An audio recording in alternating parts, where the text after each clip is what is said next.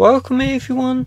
You may be wondering if you can access another iPhone remotely, and the answer is you can't.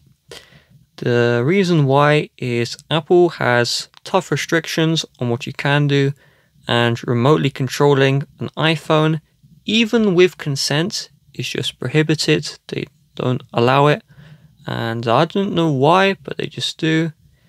In the past, and when I mean past, I mean 8 years ago, if you had an iPhone and you hacked it with a jailbreak, you could go to the Cydia, and there was a tweak which would allow you to remotely control this iPhone. You would still need consent to do it, but you could still do it, and it was called VNC here, and it essentially turned your iPhone into a VNC server which you could connect to. But jailbreaking has been dead for like 3 years now. Like 3-year-old firmware can be jailbroken.